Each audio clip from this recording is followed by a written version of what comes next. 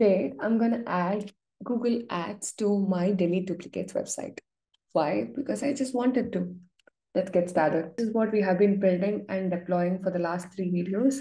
This is deduplicates. It's a very simple site to remove duplicates from your UI. To start this, we need to go to Google AdSense, register your account, and then it will ask a bunch of details. Once you give all that, we have to add our website. So let's add our website. Once you add your website, it's going to give you a bunch of things.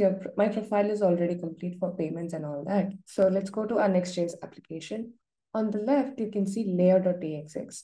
If you're going through YouTube videos or blog posts, you will see to add it in underscore app.js or document.js, but none of this hold now for the new Next.js version. We are going to add it here, and this cross origin, it should be cross origin because of React construct and whatever, right?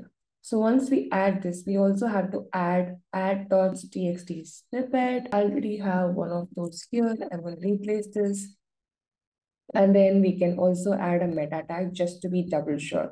You only ideally have to do one of those, but just to be sure, I'm adding all of that. So now let's add this layout.tsx file, add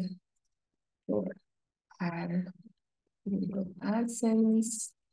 Let's push this. Now it's pushed. And if you go to Vercel, we have deployed it using Vercel in the last video. If you go to deployments, you can see a deployment already building. In 30 seconds or so, it will get deployed. So you can see that the deployment is complete. Let's go to our deduplicates.com, refresh, and then if you inspect, you should be able to see ads over here. And then if you do ads.txt here, you should be able to see this. So once you know all of this is in, let's verify it. I have placed the code, let's verify.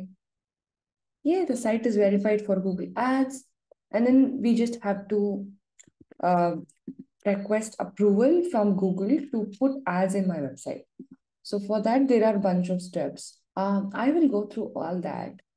And I hope this gets accepted. But for adding Google AdSense to Next.js, that's all you need to know.